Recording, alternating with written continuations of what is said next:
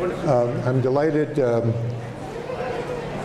welcome you to the MacLean Center for Clinical Medical Ethics and the Institute of Politics lecture in the Health Reform series.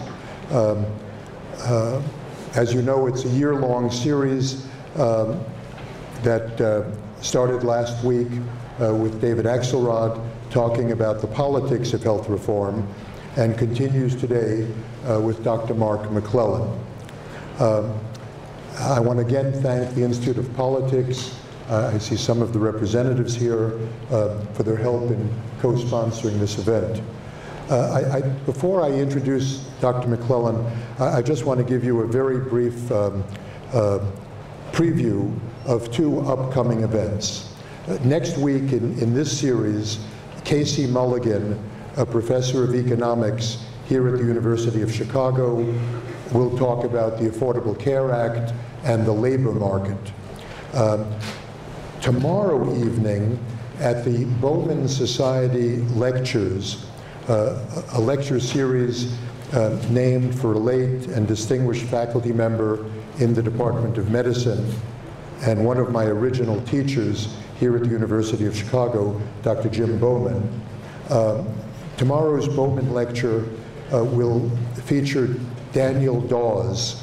Mr. Dawes is the Executive Director of Government Relations and Health Policy at the Morehouse School of Medicine. And Mr. Dawes will be speaking tomorrow on healthcare reform and the role of the ACA in addressing health disparities and promoting health equity. The lecture will be from 5:30 to 6:30 in the DCAM building on the 4th floor atrium.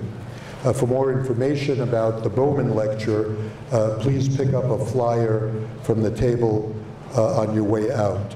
All of you interested in health reform might find Mr. Dawes' lecture particularly useful. And now it is my pleasure to introduce today's speaker, Dr. Mark McClellan, whose flight from Washington, D.C. was delayed for a medical emergency, in which I'm happy to report Dr. McClellan became involved. Dr. McClellan earned his MD from the Harvard-MIT Division of Health Sciences and his PhD in economics from MIT. He completed residency training in internal medicine at the Brigham and Women's Hospital. I think it's that rich background that enabled him to recognize today's problem and to address it. Dr. McClellan is the director of the Engelberg Center for Healthcare Reform and holds the Leonard Schaefer Chair in Health Policy at the Brookings Institution in Washington. Dr. McClellan also is co-director of the Bipartisan Policy Center's Leaders Project on the State of American Healthcare and is a member of the Institute of Medicine of the National Academies of Science. From 2001 to 2002, Dr. McClellan served as a member of the President's Council of Economic Advisors and as Senior Director for Healthcare Policy at the White House under President George W. Bush. From 2002 to 2004, Dr. McClellan was the Commissioner of the Food and Drug Administration, and from 2004 to 2006, he served as Director of CMS. In these leadership roles, Dr. McClellan developed and implemented many major reforms in health policy. They include SCHIP, the State Children's Health Insurance Program, and the FDA's Critical Path Initiative. Today, as part of our series, Dr. McClellan's topic is Next Steps for Healthcare Reform. Please join me in giving a very warm welcome to Dr. Mark McClellan. Thank you, Mark. Thank you.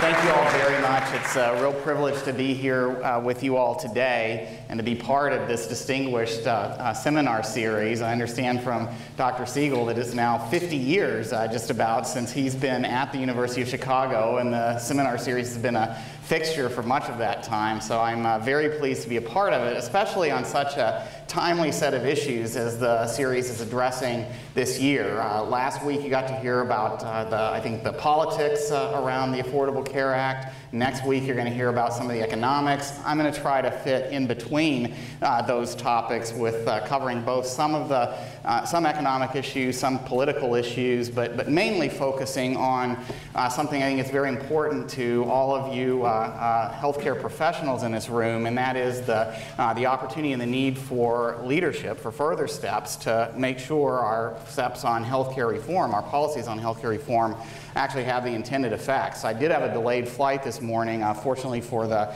patient involved, the emergency happened right before we took off, not afterwards. But I remember as I was sitting there trying to help with the response to that with one other physician who happened to be on board, just how long of a way we have to go. His wife was looking on, a person wasn't responsive, just how long of a way we have to go in still solving these problems. So again, thanks for the opportunity to be here with you today while we talk about the intersection between what healthcare policy is trying to do and healthcare reform is trying to do, and what ultimately comes down to the role of health professionals in working with the public in this country and actually getting to better health. So I'm going to cover 4 topics: the healthcare reform and healthcare fundamentals, some of what I see as the big drivers and the politics of the moment and the policy debates of the moment in health policy. Then spend a bit of time on what's my take on what's going on now with the implementation of the ACA and some other current issues in Washington, where the government is shut down essentially over a debate about the future of healthcare reform in the United States. And then I want to spend most of my time talking about this third topic, steps towards transforming care to what I would call real healthcare reform, which is not something that's possible just by expanding insurance coverage, trying to lower prices, important as those steps might be, but to actually changing the way that healthcare is delivered to get to better health and lower costs, which I think is the only sustainable path for this country. So in terms of fundamentals, there are really 2. There's cost and quality and access on the other hand. This is a chart that I think some of you may have seen before that highlights the important role of healthcare spending in our nation's current fiscal crisis and more generally the current role of healthcare in the problems facing state governments, problems facing businesses and households in terms of rising healthcare costs. The chart divides federal spending of all types into 3 categories. There's the blue, that's spending on Social Security, program started in 1965. The red is the health care entitlement, so that's Medicare, Medicaid, and the new subsidies for insurance coverage under the ACA. And the light blue at the top is everything else that the federal government spends money on. So national defense, infrastructure, research and development, education programs, low-income assistance programs, everything else. The chart runs from 1973 out to near 2040.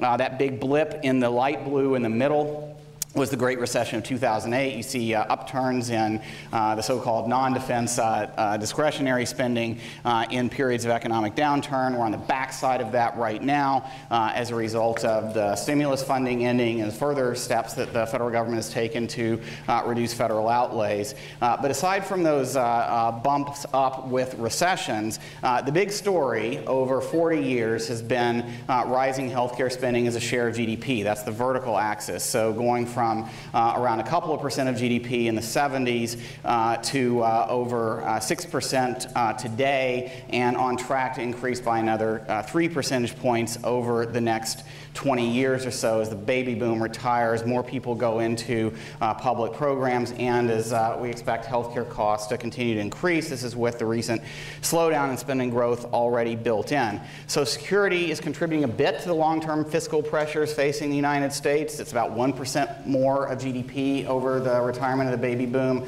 But the big story, as you can see from this chart, now and in the past and in the future, really is the growth in healthcare spending. So this is the spending side of the cost challenge challenges facing our country. Same kind of chart applies at the state level. This is trends in state expenditures on Medicaid versus K-12 education over time. The last year for which we've got complete data, 2012 versus 2011, as part of that same ongoing trend, increases in Medicaid spending and pretty much reductions in everything else that states spend money on overall. So this is the big issue in terms of the national and state fiscal outlook, and same thing, contributing to limited growth in take-home wages for American workers as their healthcare costs have gone up. Now, many of you have probably seen these kinds of numbers, but there is a flip side to this too. At the same time we've been spending more on health care, we've also seen some notable improvements in health outcomes for the population. You all who are involved in medicine know that just about every condition is treated significantly differently and significantly better than it was years ago. And there have been actually a number of economic studies on this, including some very widely recognized studies by professors from right here at the University of Chicago on the benefits versus the cost of this increase in spending on healthcare over time. What this chart shows is ratios of, based on reasonable valuations of the increases in length of life that had happened for a range of conditions. These studies generally don't even get into quality of life issues, which also, if you look at trends for many illnesses, have improved. Less time spent in the hospital, more time spent if you have heart failure with a higher level of activity, if you've got non-fatal but still debilitating conditions like arthritis, substantial improvements in functionality and quality of life over time, all of which are very valuable. And the bottom line from all this is that the cost versus the benefits don't even come close. According to that Chicago study that I mentioned by Kevin Murphy and Bob Topel, they viewed the improvements in longevity alone that have happened over the last 50 years in the United States as a result of improved biomedical knowledge, which again, it's not all changes in medical technology, not just the advent of aspirin use for heart attacks and CCUs and beta blockers and so forth, although those contributed, but biomedical knowledge overall, it's not even close. So the improvements that have happened in healthcare from greater biomedical knowledge outweigh in terms of value the improvements in every other sector of the economy combined. So it's great to have iPods and jet travel and lots of cable stations, but what people really enjoy is the time to use all those things, as well as sunsets and more time with family members, loved ones, their mom. It's tremendously valuable. And this is kind of the rock and the hard place that's behind why healthcare politics, I think, are so difficult. What the American public has consistently shown over the last 40 years is that when push comes to shove, and there's a choice between spending on healthcare programs versus spending on just about everything else, healthcare spending wins. Why? Because I think of just what I just told you, how important it is for their quality and length of life, and how much they know that. And this is not to say that there aren't opportunities for real improvements in healthcare. I'll get to those in a minute. But this is why it is such an important issue, and this is why it's so important, especially for those of you who are involved in medicine, to help us find a way forward to address both the concerns of the American public about the benefits that continued improvements in healthcare and medical technology and biomedical knowledge can bring to them on the one hand, versus the scarce resources available for other things on the other. People have made paid a lot of attention in the past year to the so-called sequestration that's in effect for the federal budget now, which essentially has retained most of Medicare spending growth, all of Medicaid spending growth at the expense of squeezing down everything else in the federal government. So that's what's accounting for this most recent decline in the light blue part up there and the continued increase in the healthcare entitlements. But what I want you to take away from this chart is that that is absolutely not a new phenomenon. It has been going on consistently in American politics and decisions by Congress, President, leadership of both parties for now 40 years steadily. So that brings us to the current healthcare reform issues, where the role of the ACA is obviously playing a central role in the current shutdown of the federal government, the debate over continuing resolution for funding the federal budget, as well as the federal debt limit. I've been predicting for a while that we were going to have I've been right about this so far, I predicted that we'd have a short-term government shutdown over this being such an important issue. I think I'm about to be wrong, because the shutdown is now continuing out into a longer time period with not really any resolution in sight. And again, it's really around how to deal with these rising costs on the one hand versus the concerns that the public has about access to high quality care on the other.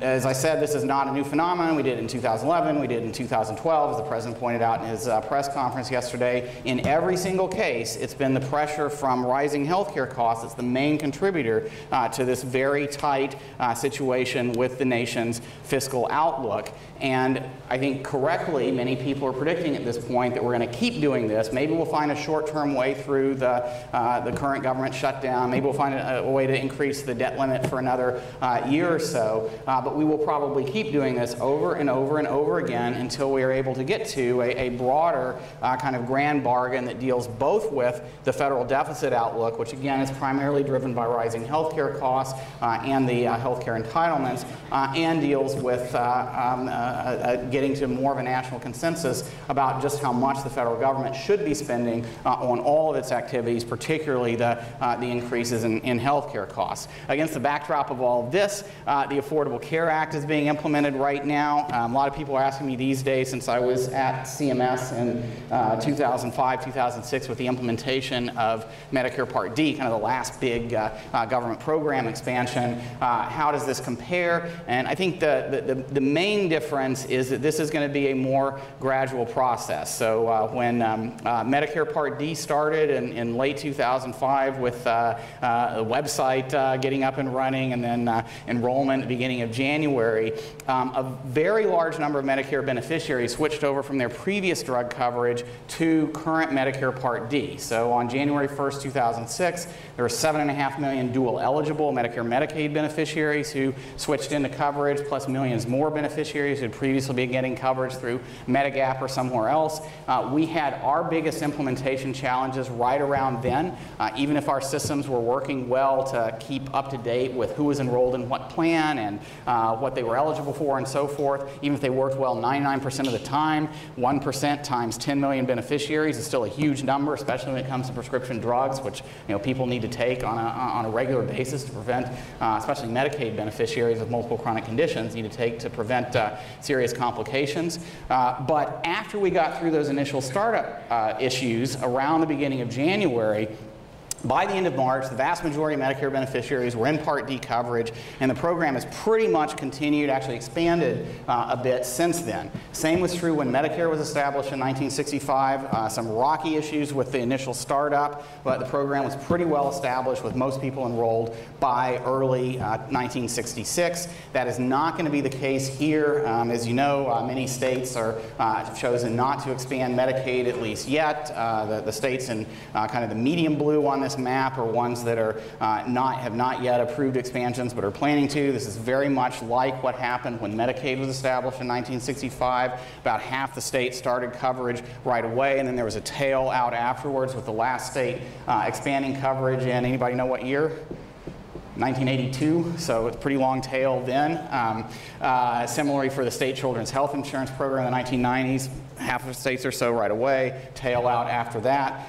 There's a lot of overlap between the states that are running their own exchanges versus states that have opted to have nothing to do with the federal implementation of the program. And I think a sign that you'll look for to see when this program is really becoming better stabilized and more established is when some more of the light blue states in this chart decide that they want to take over for the federal government in running their exchanges because they can do it better, and frankly because a lot of the startup issues that have made some, especially Republican governors, not want to get too close to this program. A lot of those bumpy startup issues will be behind us. I'm not sure how and when that'll happen. We can maybe come back to that in the discussion, but it's probably going to be at least a couple of years from now. If you look at the administration's own projections about enrollment in the ACA, about 7 million people in exchanges in the first year. As you all know, that's a fraction of the number of Americans who are uninsured.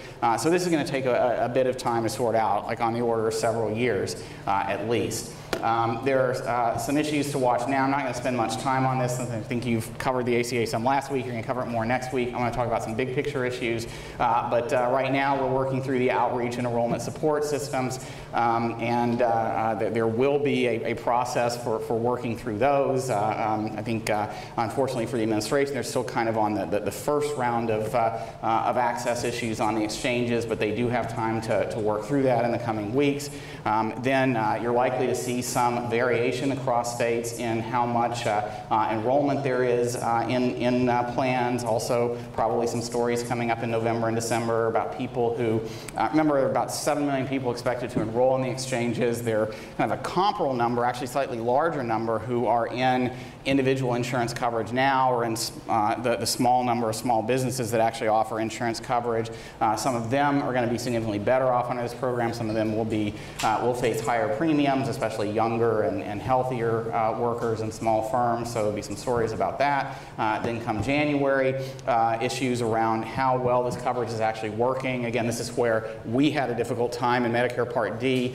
This will be easier for the administration because there are not going to be so many people shifting such critical coverage at one time immediately at the beginning of January. It's going to be a more gradual process than that. Many of the people who are getting coverage now haven't had it before, and they'll certainly want to use it starting early in 2014, but it won't be quite the same thing as needing to get 7 prescriptions filled that day in order to keep their current conditions stable. There won't be that big of a burst, so that'll probably be a bit easier. There will be some questions about, given the formularies and the size of the networks of providers in some of the plans that look like are going to be the lowest cost plans and going to be the most popular, how well those will go over in terms of access and quality of care. But again, these are all issues that are manageable. I think the biggest challenge, and I'll come back to this if I have time at the end, is going to be around adverse selection. Is the penalty really enough to drive up a big spike in enrollment in March before the open enrollment period ends? Again, with Medicare Part D, we did have a big surge in enrollment among relatively healthy seniors in the end of the open enrollment period in early 2006, because I think they basically believe, well, first of all, it's going to be sort of the social norm to get into Medicare Part D, and then second, they really did care about the penalty. It's a significant penalty like Medicare Part B. You pay 10% more for the rest of your life if you don't sign up the first time that you're eligible, and that gets bigger and bigger the longer you wait, so people signed up. This penalty is not going to be as large. There may be some, because of, again, some bumps around this initial implementation, what will be a gradual several-year process. This issue of adverse selection may be around for a while too. So we obviously haven't, we're obviously making there's some very important decisions and issues going on right now in terms of healthcare reform, but it's playing against this backdrop of, on the one hand, concerns about rising costs and access to care, but on the other hand, assuring that the care that is provided is high quality. And so sort of the traditional way, and this is a bit of an oversimplification, but I want to use it to illustrate some points about what I think is going to be important in the future of healthcare reform.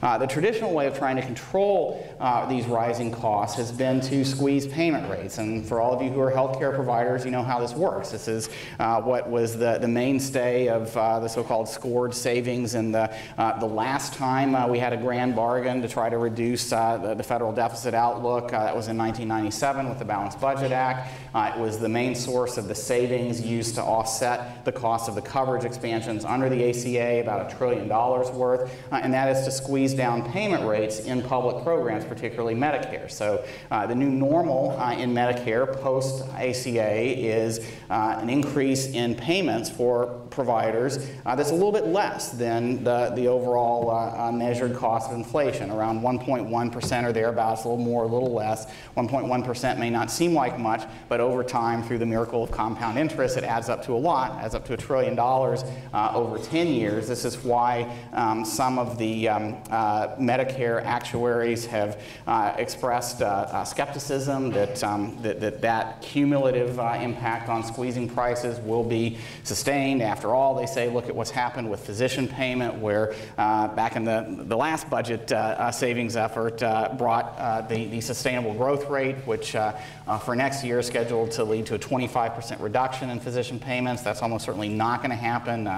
Who says Congress can't act in a bipartisan way on healthcare issues? They'll find a way to address that problem. But it just kind of highlights that squeezing down the prices alone isn't really a very effective strategy for cost control. It does nothing by itself to improve quality of care. It does nothing to promote coordination. In fact, it may get in the way of it by providing some more incentives for increased volume. And I think most importantly for where medical innovation is headed, we're headed hopefully to a healthcare system that is going to rely a lot more on personalized care. So knowing through genomics, information technology, lots of other approaches to reach and communicate with patients more easily in a more individualized way, wireless technology, smartphones, and so forth, hopefully getting to care that is more customized and much more prevention-oriented. And if you think of what that means for payment, it means that instead of aiming for treatments that are low cost and delivered very widely,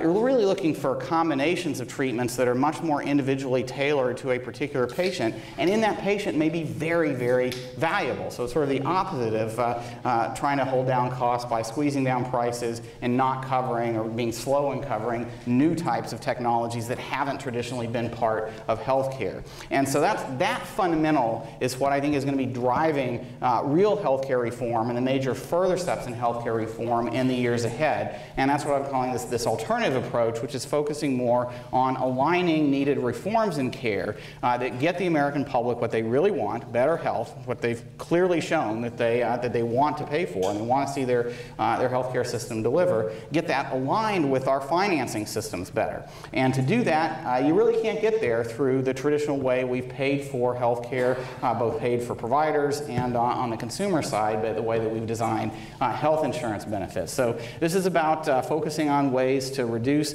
overall healthcare costs while at the same time improving outcomes. It's not doing more with less, it's doing things differently.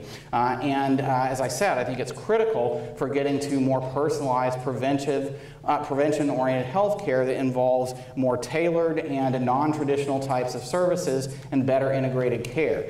You all know that despite what I described earlier as the very high average value of spending in health care, there's a lot of evidence of what economists would call low or zero marginal value of many health care expenditures. We don't do a very good job with prevention in this country, with even when preventive benefits are free, as many are in Medicare. Close to half the time, many beneficiaries don't get very evidence-based treatments.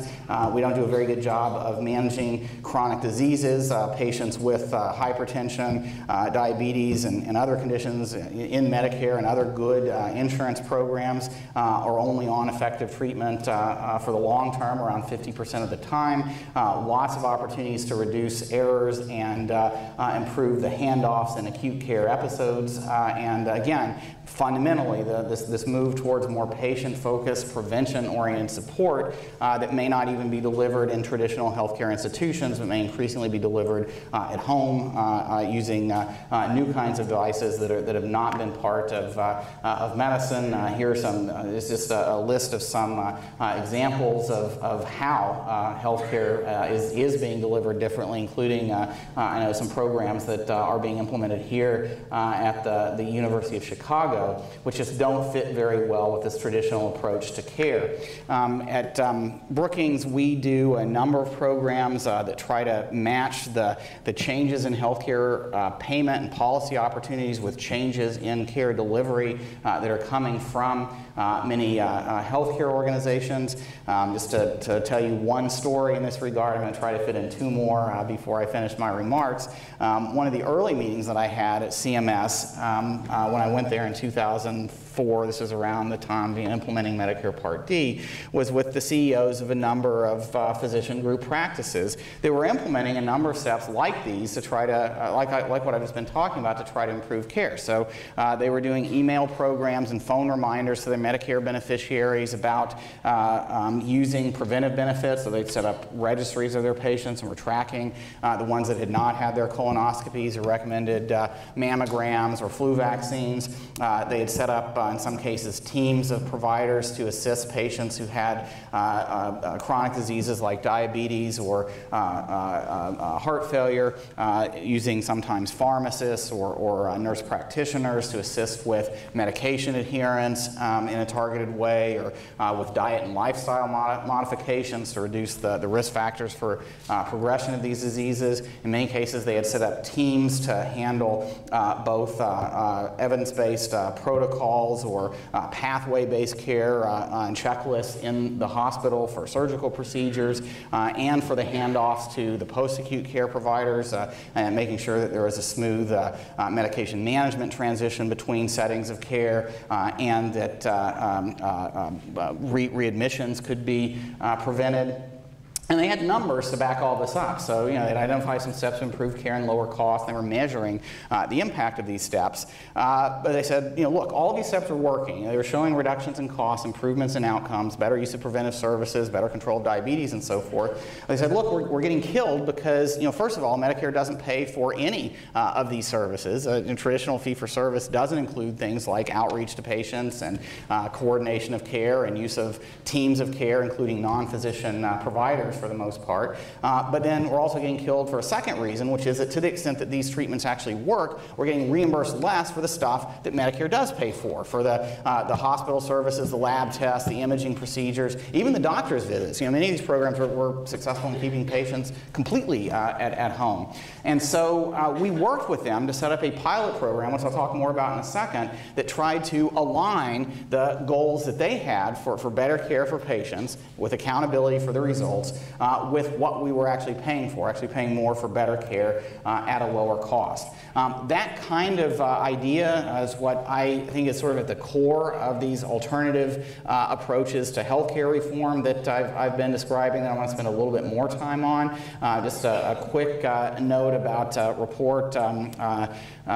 Mark mentioned the bipartisan work that we've done in this area. This is a report that we released from Brookings this spring that was supported by people like Tom Daschle, former Democratic Majority Leader, Peter Orszag, former Budget Director for President Obama, Glenn Hubbard, President Bush and Governor Romney's Chief Economic Advisor, Mike Levitt, former HHS Secretary with President Bush, and a range of health economic experts on a framework for implementing these kinds of reforms throughout our healthcare system. So there's bipartisan support and a feasible path to get from where we are now to where we'd like to be, a way of getting to lower spending growth at the same time as we're actually measuring and showing that health outcomes for the populations affected by all these programs are getting better. And behind these ideas are really four key points that I want to spend the rest of my time on.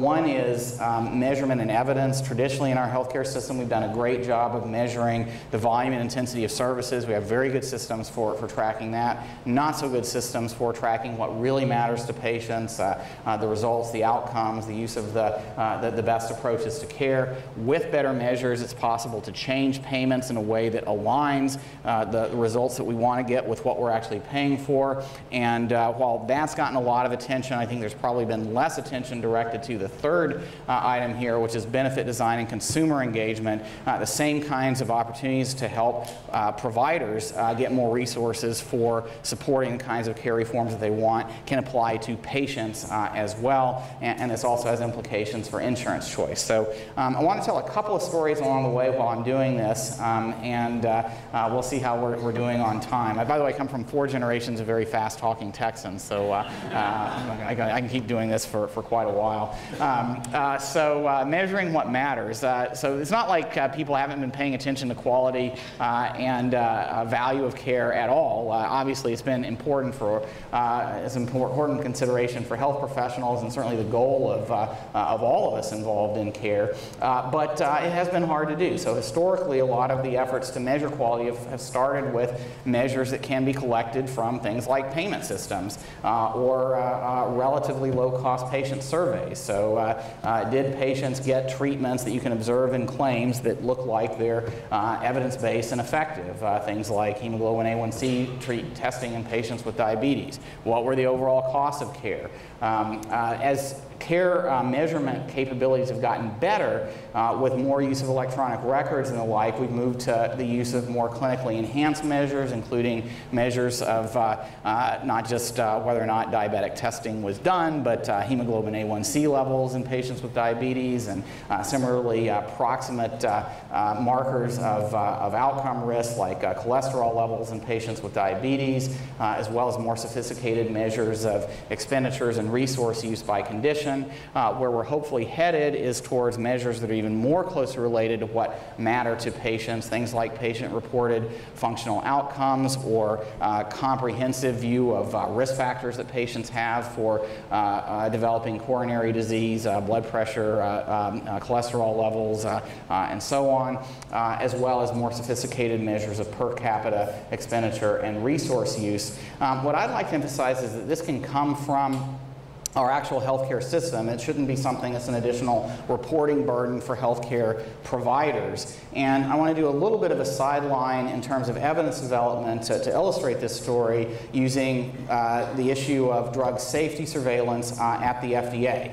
FDA over the last few years, as a result of bipartisan legislation in 2007, has implemented a public-private partnership to do active surveillance of medical products. This was a result of really two things. One was concern about drugs like Vioxx that are on the market for many years, used by millions of patients, without either being able to detect clear adverse event problems quickly or not being able to get to more definitive evidence on whether the drug was associated with adverse safety events in certain populations, combined with the growing use of electronic data for patient care. And the way that this program was set up was not as some big data warehouse for FDA to actively monitor every prescription in the United States, but as a partnership with healthcare organizations, starting with health plans, but now increasingly integrated health systems like Kaiser and Harvard Pilgrim in Boston, and electronic record-based healthcare systems like Partners Healthcare, Duke. I think Chicago may even be on the road to participating in this program as well, with the idea that by collaborating, FDA would be able to send out queries about questions that they had about a possible drug safety problem quickly to a large number of organizations that could get answers about related to those questions from their own data. So just to illustrate how this works, the data that are used for patient care stay in use for patient care. Those walls with fire on them are our attempt to describe firewalls. So that's patient care data within under HIPAA within those firewalls. But because all these organizations are working together to have sort of a basic common data model to identify which patients are using certain medications and which patients have adverse events, they can report out the relevant summary statistics. So what matters for these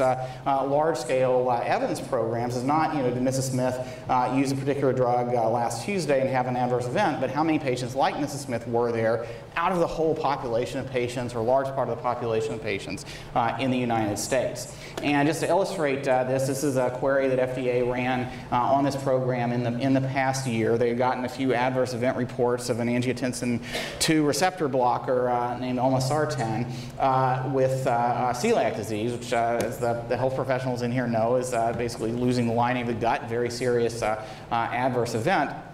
And with this system in place, FDA was able to do something they couldn't do as recently as 3 or 4 years ago, and that is ask, how common is this adverse event with this drug in the bulk of the U.S. population? So that Sentinel program that I described before now involves all the major health plans as well as major integrated health systems and a number of others, probably covers close to 150 million Americans, not through a big data warehouse somewhere, but just through a collaborative participation in this data sharing effort. So FDA query the system, how many patients taking olmesartan had developed celiac disease compared to those taking other similar other drugs in the ARB class for high blood pressure, and they also compared to some baseline populations.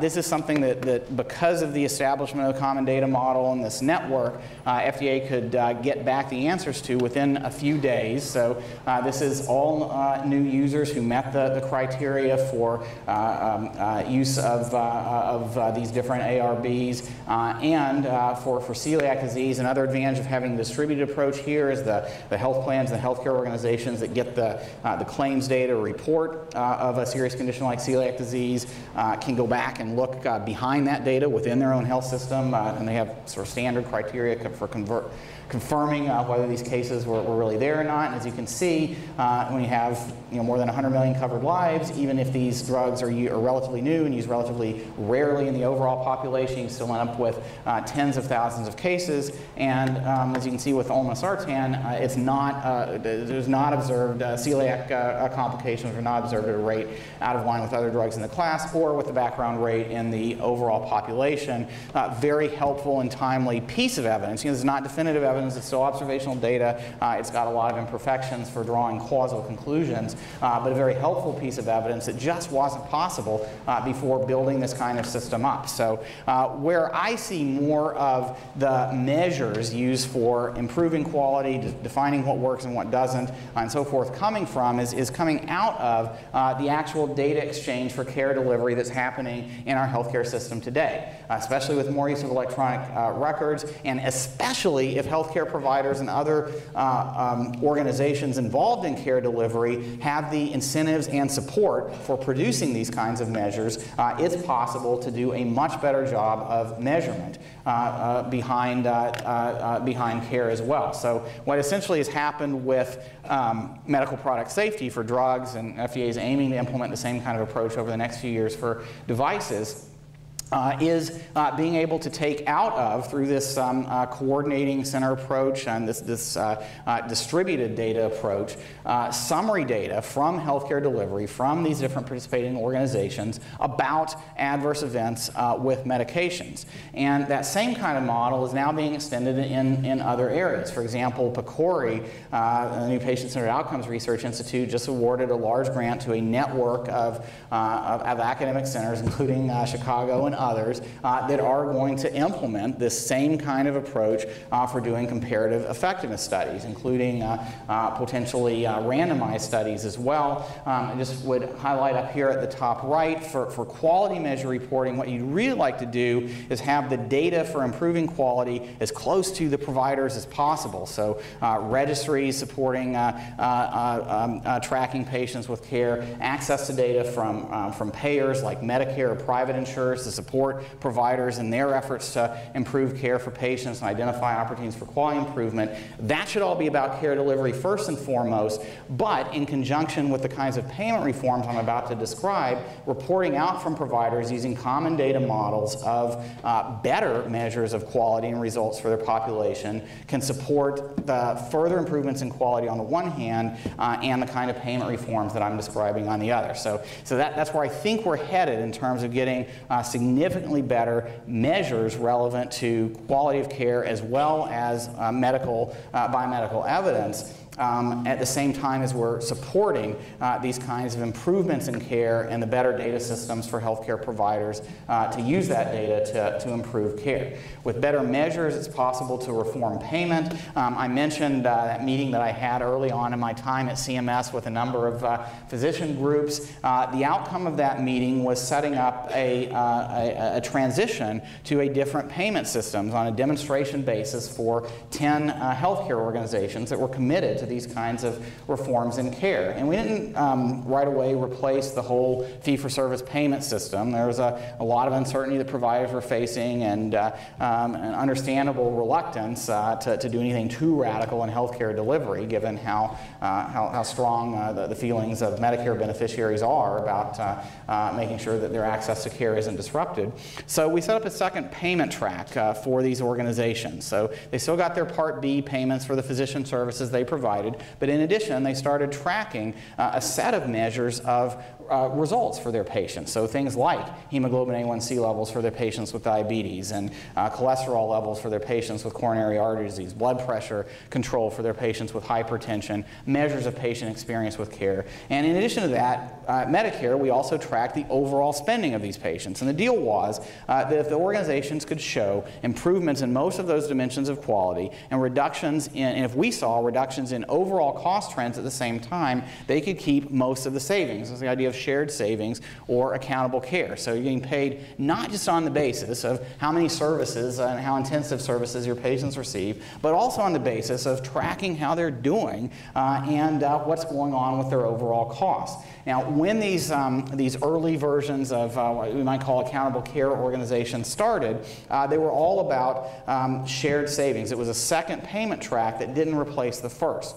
As more of these organizations have become more familiar with the overall cost of care for their patients, they've gotten better data in terms of those slides that I showed you before of the longitudinal care that patients are receiving, their overall costs, their complication rates, and so forth. They've moved, in many cases, more of their payments away from the traditional fee-for-service payment track into this new accountable care payment track through models like two-sided risk and partial capitation. The advantage of that is it gives healthcare organizations more resources that are not tied to the traditional way of delivering care. So if you want to set up a home monitoring program using smartphones, you've got more resources to do that. If you want to pay for a social worker for your low-income beneficiaries who have Medicare and Medicaid and also some other health care problems in order to help them make sure they've got their home situation taken care of and they're getting support in adhering to their medications, you can do that. You have more resources to do that. You are accountable for making sure that overall costs don't go up, but you have more flexibility in delivering more personalized care, more customized care to your patients. Now, there are a lot of risks, understandably, in doing this. Many providers are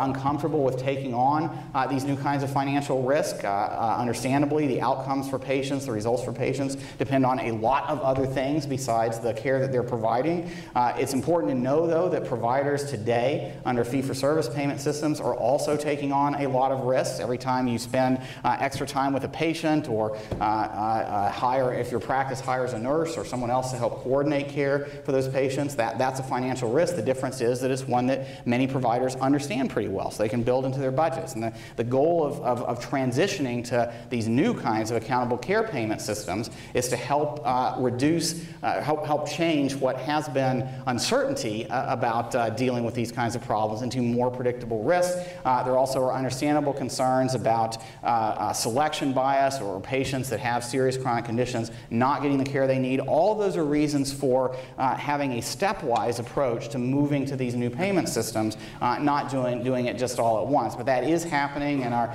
ACO Learning Network. We're now tracking over 400 different kinds of accountable care organizations across the country. And again, what I think these approaches have in common in terms of key features of the policies that can drive them effectively forward are, first of all, having some common core performance measures and a feasible pathway for improving the measures, getting to better quality measures, as I showed you on that earlier chart, having ways to share the underlying data that providers need to understand how they're performing and where the opportunities for improved performance are with them in a timely way, and we still have some progress to make on those, with common measures and opportunities for rapid improvement. It should be possible to evaluate which of these payment reforms are working better or not. I think unlike the way that Medicare has traditionally done demonstrations where you try to change one thing and hold everything else constant, that's not the way that the healthcare world needs to work right now, but rather focus should be on the overall results for the patients and getting a better understanding of how different reforms working together can help move there. If you think about it, so-called primary care medical homes are a piece of this, and what's happening there is some of the payments that primary care providers used to get on a fee-for-service basis are now going into a case-based payment associated with reporting on quality of care for patients. Many of the medical homes that we've worked with are now also part of ACOs, where the primary care providers are taking on accountability for the not just process of care in their office, but the overall outcomes for patients and the overall cost for patients. Those tend to work best if other providers move in the same direction direction as well. So in many specialty areas of care, different kinds of bundle payment reforms are being implemented. For example, in oncology, oncology medical homes shift some of the payments that oncology providers get into a case-based payment that they can use to provide treatment plans and help manage complications for patients in ways that don't get paid for under fee-for-service. Again, they've got accountability for better results, more use of evidence-based care and the like. Similarly, for moving towards bundle payments for, say, surgical services or other types of specialty services. I've talked about ACOs already. Again, all of these can reinforce each other. We're also working with a number of drug and device manufacturers on drug and device payment systems that are not based on the volume and intensity of products that are used, but rather the impacts on patient care, adherence in target populations, and even reductions in outcomes. So for rheumatoid arthritis, biologics, maybe a payment system that's at least in part based not on how often you use the drugs and what dosage was given, but on what happened to the patients in terms of reduced hospitalizations for RA flares and the like. So those are examples of what's happening where I think healthcare reform is headed in terms of the provider payment side. Again, all about supporting real reforms in care delivery to get to better care and a lower cost. Before finishing, I want to spend a few minutes on the patient side as well. I think this gets underappreciated. I did talk about, so it's my last story about Medicare Part D implementation. I alluded to this earlier. Medicare Part D was set up in a different way from every Medicare benefit up until then. As you all know, it was designed to be delivered by competing private insurance plan rather than a single plan that would be run by the government with its own formulary and price regulation and the like. The result of that was setting up a program that had a fixed subsidy available that people could use to choose among alternative providers.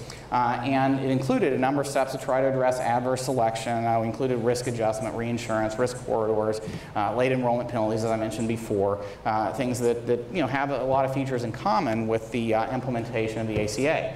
The drug benefit did include a standard benefit, a deductible followed by 25% coinsurance, followed by catastrophic coverage on the back end with that famous donut hole in the middle, you guys may remember. Back then we thought the cost was going to be higher than it turned out to be. Do you know how many people in Part D are on that traditional benefit design today? Almost none. So when seniors had an opportunity to choose among plans, the first thing they did, understandably, was complain. There were a lot of plan choices, very confusing. I can't tell you how much time I spent in 2005 and 2006 with seniors who were just very unhappy that the government couldn't just give them a drug benefit, that they had to choose among all these different alternatives. What they did was choose plans that had relatively low premiums, that had a different kind of benefit design than traditional insurance in Medicare. The way that the benefits they chose were set up was in tiers. So the most cost-effective drugs, the generics, were basically free. They may cost like $1 on their plan. In the classes of drugs that are still the most common, account for most of the cost in outpatient prescriptions today, where there are competing different drugs that work in a similar way. So think of like oral hypoglycemic agents or cholesterol-lowering agents, or a number of drugs that work similarly for most people. Drug plans would typically negotiate with 2 of the manufacturers, put those drugs on a preferred tier, so those would cost like $30 a month. Most everything else would be covered. In fact, now they're in many of the Part D plans 4 or 5 tiers, but the difference is, compared to traditional insurance design, seniors get to share in a lot more of the savings when they meet their drug needs at a lower cost. So if Mrs. Smith was on a brand name beta blocker in 2005 and she signed up for one of these drug plans in 2006, she would typically get a note from her drug plan and may also get this, her pharmacist may have brought it up to her as well. Mrs. Smith, you're on this brand name beta blocker. It's costing you $85 a month because it would be on that higher tier. Did you know that there's a generic version of exactly the same drug, regulated exactly the same way by the FDA, that would cost you $1? So that's $84 in savings. Under a traditional insurance plan, you might save $15, $20, which is not trivial, but definitely not of the same order of magnitude. We expected a lot of complaints from seniors, not just about the confusion of choosing among plans, but also about dealing with these new kinds of benefit designs for them, and potentially having to switch from a brand to a generic. Also similar things for switching from non-preferred to preferred brand name drugs. We never got many complaints about that, never at a higher rate than 1 per 10,000 beneficiaries per month, and that's what seniors did. They overwhelmingly switched. So the use of generics among people over 65 went from about 50% in 2005 to over 80% today, and that is huge savings in healthcare costs. That's not like a squeeze down the prices 1 or 2% per year. That's a reduction in, say, 80% per prescription. Similarly, they switched from non-preferred to preferred brand name drugs, and this is one reason why healthcare spending growth in Part D has been basically non-existent over the last few years. Premiums are now running, have continuously been running 40 to 50% below projections. That's a lower growth rate on this curve, and premiums have been flat for the last 3 years under this program. And with the ACA, as you all know, Medicare Part D was actually expanded to fill in the donut hole. Now, this could be due to, a lot of people say it's due to, well, the way that manufacturers developing drugs has changed. They're no longer doing Me Too drugs. They're focusing on drugs that meet unmet medical needs, some of which are very expensive and are typically targeted to smaller groups of patients. But that's exactly what you'd expect to happen with this change in incentives. So maybe a little bit hard to sort out causality, but it seems like it'd be awfully hard to get to this result if we didn't have that level of patient engagement, consumer engagement in changing the way that healthcare is delivered. This notion of more value-based insurance design is harder to apply in other areas of healthcare, but it's coming. There are a number of private employers today, like Marriott, Safeway, and others, that have set up similar kinds of tiered benefits or reference pricing approaches in particular areas of care, like colonoscopies, where they feel like they can get pretty good measures of quality, and there's also big variation in cost. So instead of paying 80% of the cost with some unlimited cap, they're making a fixed contribution on behalf of their beneficiaries, along with providing beneficiaries information on the quality and cost of providers of these elective services. Again, you're limited in applying these approaches by the quality of the quality measures available, the quality of the data, but it is coming to other parts of healthcare. Also, there's a lot of really interesting work going on now in more creative ways to engage consumers in care. This is not just high deductible health plans, but as I've said, tiered benefit designs and ways of relying on things like behavioral economics to help change behavior more. And I have to say, having worked a lot with both the sort of the supply side changes like accountable care organizations and these demand side changes in healthcare reform that have been driven by things like Medicare Part D, you get much more powerful responses faster if patients are engaged, and especially if you can provide convincing information to them and opportunities for them to save or gain in terms of either health benefits or cost reductions from participating. So those, I think, are the most promising approaches to healthcare reform. We obviously have a long way to go to get from here to there, but one thing that I think is a common theme across everything I've discussed is the importance of healthcare provider engagement. If we are headed towards an era with more personalized care, more prevention-oriented care, with more direct and individualized involvement of consumers, that is only going to happen through people that they trust. American public does not trust insurance companies. They do not trust the government. They trust those of you who are healthcare providers. And the most effective versions of all of these reforms that I've seen around the countries are ones where healthcare providers have been actively involved in leading on an ongoing basis. It's a marathon, not a sprint, of culture change around value and around prevention, around doing what's right for patients. The challenge is getting our healthcare policies to keep up with that. I think this approach is going to win in the end for basically the same reason that I showed you on that first slide. The American public cares deeply, more deeply than perhaps anything else, about getting the best care for themselves and their loved ones, and increasingly in the future, this is going to be the way to do it. Thank you very much for the opportunity to join me today. Thank you. Yeah, it's a really good question. I think actually, Mark, one of your future seminars is going to be about academic medical centers in health reform, so I'm sure you'll have more of a chance to talk about it then. One of the challenges that academic medical centers has faced is they do tend to have higher cost structures because of the research involved, the teaching involved, and everything else. And I think it is going to get more difficult to continue to support those efforts as healthcare payments keep getting squeezed down.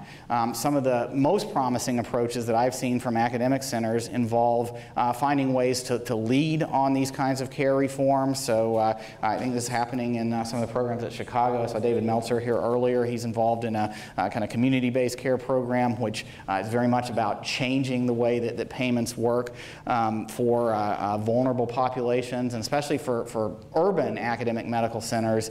I think being in front of this movement towards accountable care payments, and especially towards combining funding streams with social services and other approaches is happening in some programs in Boston, in Minnesota, in Oregon. Their whole Medicaid program is now focused around coordinated care organizations, including social services funding streams. I think all of those are very promising, but I say it won't be easy, and I'm sympathetic to the challenges facing AMCs in this kind of environment. I guess just one last point to make. I try to emphasize measurement in my talk. It's boring stuff, but it's really the foundation for all of these reforms.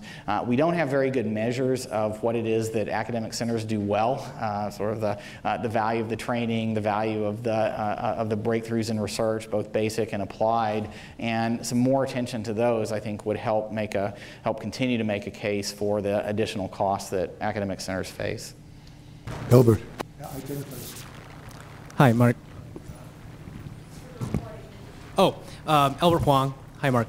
A question, actually, it builds on the last question. So one of the things that this place prides itself on is developing innovative ways of personalizing genomics, personalizing based on status, even for a disease as common as diabetes. But our quality measures that we use in the ACOs are incredibly crude. It uses a population standard. Everyone below that counts as, high quality care. And actually, this gets to what academic medical centers do. Is we provide personalization at a level beyond that.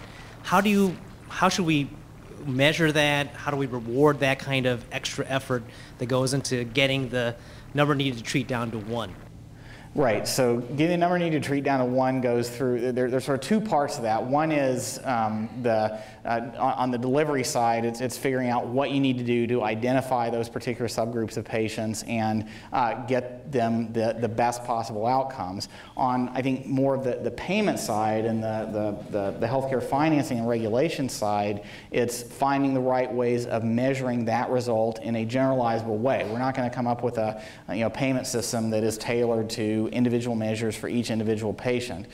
So far, like you said, we've relied a lot on hemoglobin A1C levels, which is not really the thing that diabetic patients care most about. And that's why I think further development of measures, and you're working on this, so further development of measures related to what does matter for those patients, whether it's functional outcomes or more refined versions of replicable clinical lab measures, that's the right direction. The exact measures to use, I think, are going to depend on particular clinical context, but this is an area where academic centers like Chicago could really lead. I mean, we've been kind of stuck with hemoglobin A1C levels for the last few years. One of the other things I do with Marshall is work with the Measure Application Partnership at the National Quality Forum, and the need for better validated measures of quality of care for more patient-oriented measures of care is really a top priority there. So that is an area where we need some more support from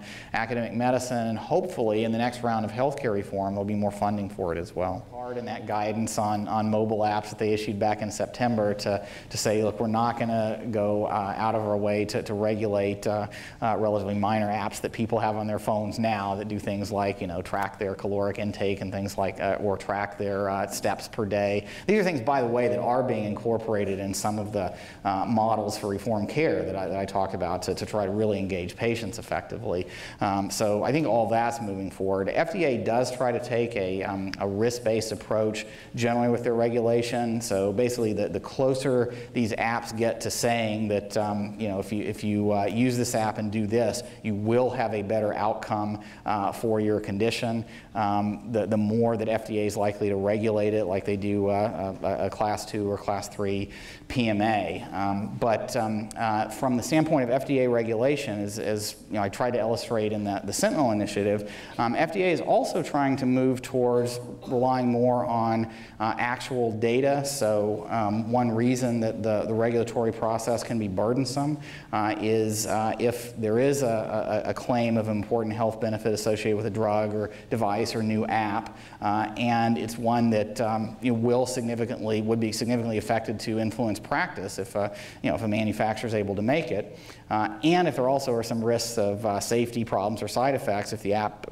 or the product doesn't work as intended. Well, FDA's got to go through some work, and the manufacturer's got to go through some work to demonstrate that you know, the product is really effective and it's also safe, and not only under idealized conditions of use, but to address you know, safety problems that could arise in real-world populations. With a better ability to track how patients are actually doing with the device on an ongoing basis, much faster, and that's what Sentinel's enabling FDA to do around many aspects of drug safety surveillance. It may be possible to find a more efficient way to use these devices. So have some initial testing on a product before it's approved, having more limited use, what FDA's called in some of the proposals in this vein, special medical use, which would be in kind of a narrower population of patients where it's relatively well understood, and gradually expanded out from there in actual practice associated with ongoing data collection. So that's kind of the same version of kind of outcomes-oriented regulation that I described in outcomes-oriented payment. So I hope that will help. But my view is if you're developing an app, you ought to go ahead and develop it, because for all of the macro reasons that I talked about today, the financial opportunities to support it, I think, are going to get better and better over time. I want to push on for 40 years. I mean, those factors of 4 and 6. Yeah, it's not close. Yeah. Amazing. Yeah. You know, Bob Fogel, the Nobel Prize economist who died this past year, wrote a paper a couple of years ago in which he predicted that the percent of GDP taken up by healthcare would rise to 29% by 2030, largely driven by consumer demand. Yeah. And as they talk to their politicians and representatives, this is the service they would most be asking for. Just wonder if you have a comment. Well, I think Bob and a lot of the other Chicago economists who have worked on this issue are right. I mean, this is, if you think about it, I mean, this is what people are willing to pay for. You get asked just about every American, you know, would you rather have today's health care at today's cost, or health care from 10 or 20 years ago at the old cost? They take today's, especially for their children, their mom, the people that they deeply care about. But that's why I think the big challenge for healthcare policy is, can we do a better job of giving Americans what they really want at a lower cost? And that's why the leadership on these issues really, you know, has to come from health professionals finding and implementing these new ways of delivering care, and not getting too frustrated when they don't get paid for developing or using the new app, or they don't get paid for the extra time they're spending online with their patients, or for the new way that they've set up to deliver care at home. But recognize that there are some opportunities to support those reforms in care. They're not automatic, they're not built into our payment systems yet, but for all the reasons I talked about, they're coming. There are pilot opportunities with private plans. There are more and more examples of these programs actually succeeding. So, you know, that's the long-term challenge, really, in healthcare policy. Is we're going to get there. The American public has made clear that they want better health and they want to keep supporting it. It's just a question of how quickly and how much resources we're going to have left over for other things. Join me again. Thank you. Thank you all very much.